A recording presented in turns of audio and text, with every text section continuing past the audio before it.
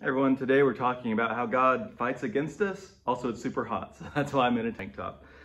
So from Psalm 7, it says, God is a righteous judge, a God who displays his wrath every day.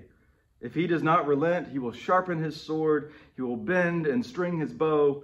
He has prepared his deadly weapons. He makes ready his flaming arrows. It's one of those passages that makes us say, wow, Old Testament God is kind of scary, right? I mean, we've heard those phrases a lot, which imply that God was different before Jesus, before he became a Christian. And verses like this, just taken, by themselves, kind of seem to point in that direction. Even though we know God doesn't literally have a sword or a bow and arrow, this description of wrath, it doesn't sound like the God who is love that we see Jesus describe and so many of the gospel writers talk about. So, how does the psalmist actually explain what this wrath looks like in action? Well, we continue on in Psalm 7. Whoever is pregnant with evil conceives trouble and gives birth to disillusionment.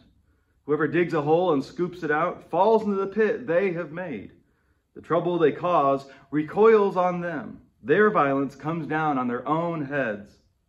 Simply put, the wrath of God is when our own evil boomerangs on us. God doesn't have to attack us.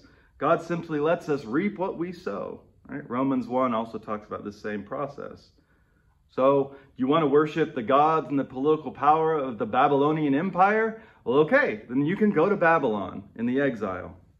You want to engage in meaningless casual sex? Go ahead. Now you're going to see that your relationships are kind of meaningless themselves. This is always the principle of God's justice. A great metaphor for this is the martial art of Aikido. I may not be saying that right, but in this discipline, instead of fighting actively against your opponent, you rely on using your opponent's aggression against them, right? You use their own momentum. They're coming at you, and you just kind of use that against them. The goal is not to hit harder, it's to disarm them so they can't fight back. That's how you win. And I think that's what God is doing. And so the real question is, how are you fighting God? And can't you see that you're really only hurting yourself?